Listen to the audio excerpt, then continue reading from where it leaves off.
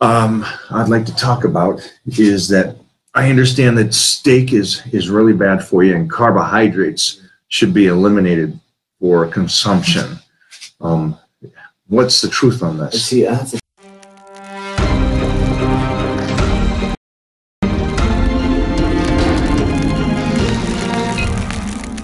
think so. If you guys are watching this, the one reason why I know what he's doing and how he's giving knowledge is because I'm going to probably argue with anybody that you understand the to put a program together, a nutrition plan or a training plan.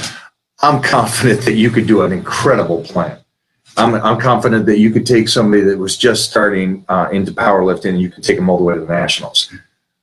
But the one thing that you went to when you're talking about training and compound movements or secondary or anything is that you went to the mindset.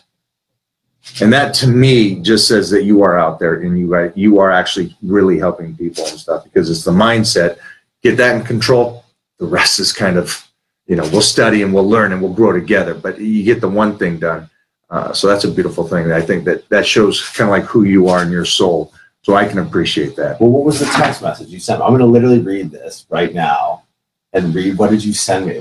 I know you have a history of training early in the morning. So I was like, and Mike Giorgello, blah, blah, blah, Wednesday morning. I said 3 a.m., 4 a.m., you name a time. Skip the part where I say send nudes. Skip that part. 4 a.m., love that you already know. No time for sleep. We have the world to take over. It's like, who sends that? Like, we're lifting weights at an ungodly time in the morning. Who sends that other than an unwell person? But that's the exact kind of like mindset that all of my friends who do what we do have, right? Like, that's going to be it. Because someone would look at that and be like, this guy's fucked. I'll see you at 10. And I'll be like, all right, alarm set for 3:30. And I slept for 45 minutes because I was too excited. Right? And I think that's an intangible piece that's hard to teach. Hard to teach. Right. Well, I got these guys over here. Tons of, wow, what did you do to this computer, man? I'd like to talk about is that I understand that steak is really bad for you and carbohydrates should be eliminated for consumption. What's the truth on this? See, that's the thing. Like, I don't understand. Okay, here's the truth. The truth is it's not about nutrition. Oh, go. It's not. Go. It's about identity. That's all of it. Like, people aren't Democratic or Republican because of the way they think. Man. They're no, but it's true. Like, these are diet identities. Oh, like, I'm carnivore, I'm keto. It's like, great. So you can go to Austin, Texas, and eat with your paleo friends at that one conference. Or like, I literally saw someone there was paleo awards this year. I've never even heard somebody put that as an analogy in a sense. And sitting here, you're right. And I just watched a Joe Rogan stand-up talking about vegans. And again, I love all of you, so don't worry about that. But Joe Rogan was really funny, man. You got to go see it. But he was talking about how it was so funny because he's sitting there talking to somebody for 2 minutes, and he's like, "Well, I'm a vegan." Oh, okay. I just met you. Yeah. But it really is starting to come to an identity. Have you ever talked to someone from Harvard? I'm sure you have. Yeah. You know how you know? Because in the first minute, they tell you from Harvard, right? It's the same thing. But like, there's an elite, there's a group thing, because now all of a sudden all of your decisions are made for you on behalf of the group identity. Because it's hard to be an individual. It's hard to have discern your thought processes on different topics, especially nutrition.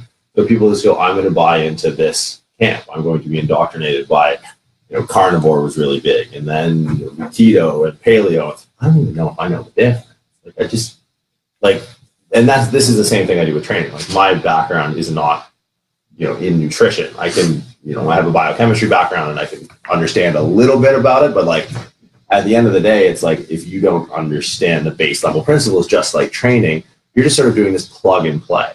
Like, I will use the comparison of, like, if anyone out there knows how to build a website, like, code a website, like, go in with like Python or Ruby Red or C++ or HTML, like, write the base level code. That is a website designer. That is an engineer, right? That should be the goal in writing a program or writing a diet, to be an engineer, to understand how to write code, right? Where it's like, I go on Squarespace to design my website. I drag a photo from one thing and it's like, oh, I'm a designer. I'm a designer, right? But it's like, no, you're not. You're not an engineer. You're a monkey with two symbols. Like, that's what you are. And in the same comparison, like, you are not an engineer unless you know the base level code. And like, to use a music example, like, there's a lot of noise around dieting, right? And a lot of noise around training. But you have, like, if you wrote a diet, that would be music, because you're a conductor, because you understand that, look, woodwind does this, and brass does this, and percussion does this, and putting that together will sound like that.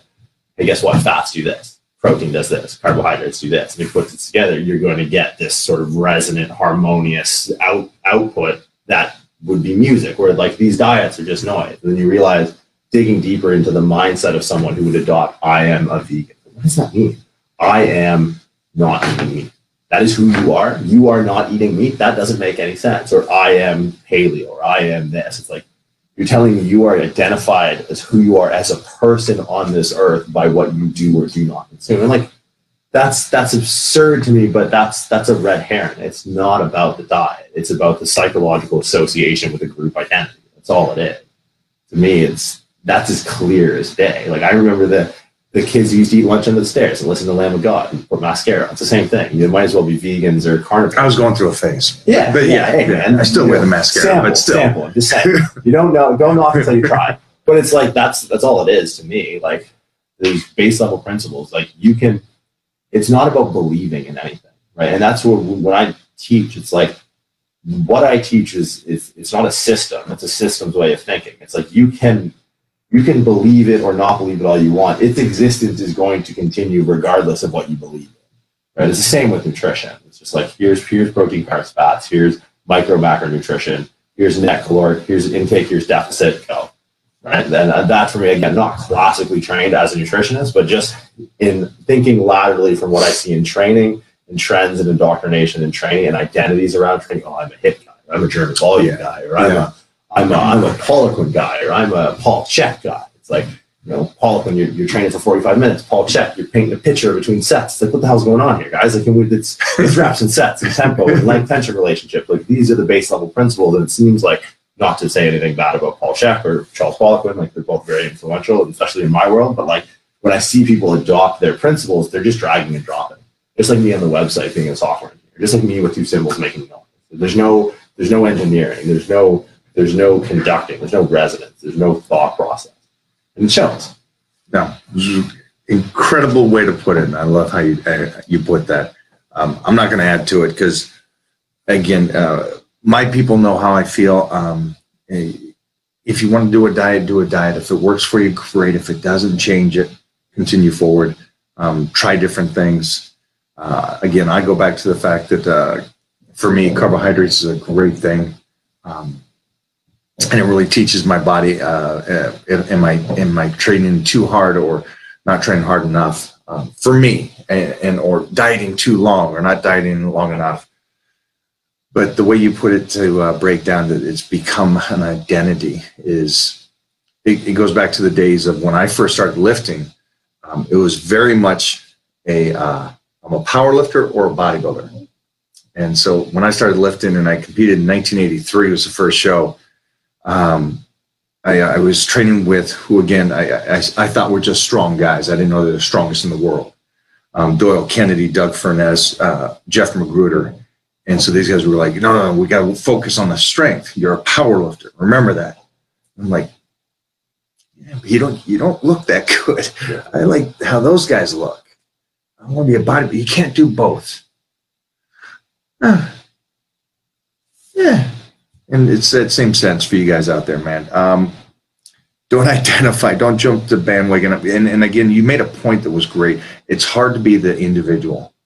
It's always better to be part of a crew, part of a team. And I guess that's kind of one of those things where if you're a vegan or you're a carnivore diet, then you belong to something. And it makes you relatable in a sense. But for me, I love it all. I love everything you stand for and what you're doing, man. And you guys are in town for a couple more days, yeah? So we'll get some more puppy time in. Yes. I was worried you were going to say 4 a.m. workouts. I'm like, I'm busy that day. Puppy time. Sorry. Puppy time. If you got any questions, Jeffrey, watashi wa ichiban. Nothing here. Nothing. You guys are very quiet today. A little quiet. A little quiet. I love it, man. Thanks for hanging out today. Yeah. And we just found out, I don't know when this is going to hit, but we just found out, I guess all of us found out yesterday, that the Arnold Expo is not going to happen. The show itself, competitors, I don't know if the amateurs are competing. I know the strongman and the pro show is happening. Yeah. Is the amateur still happening? I think so. RX put it up. I think Colombo put it up yesterday. That amateur still happening as well. I'm glad for them. Yeah. I'm glad that they're still being able to do that. With this whole virus thing, what's your take on this right now? Oh, Donald Trump came up with that.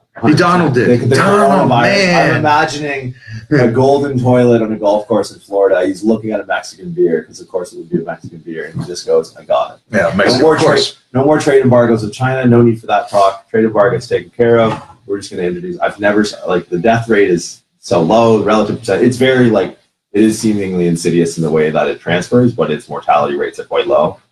So I'm just going to throw in Alex Jones' conspiracy theory that Trump made the whole thing. Trump made the whole thing. Because how beautiful a metaphor would the coronavirus be? Mexican. I just imagine the red tie down to the floor. He's taking a shit on a gold toilet on a golf course. He goes, "Oh, so that's my 2 cents on it." Trump knocked it out of the park. Nailed Good it. job, Diplomacy, international diplomacy at its finest. Sorry, guys, we are taking it very seriously. Being video recorded. That's it, man. We'll make it. We'll make it. Yeah. What's next? What's next? We are headed back up to San Francisco for some more work this weekend, then off to British Columbia, so Canada, teach a course, then over, hopefully, fingers crossed, to the Australian Arnold's in Melbourne on the 17th. We're presenting with Eddie Hall, World's Strongest Man, and then I can do the whole year if you wanted to. That's great. Yeah, Eddie's great. Remember that? He's the first time. I've chatted with him a few times, and he's got a sixth sense of humor like me. So he's an Englishman, right? Yeah. Yeah. So you guys will have some fun. And then you're originally from Australia, right? Yeah. And that's the one place I haven't been that I've always wanted to go. Oh. It's I've never met a person from Australia that wasn't fun, outgoing, and down to earth. You're great. Yeah. It's crazy. Crazy. I love that. Hi, Mo.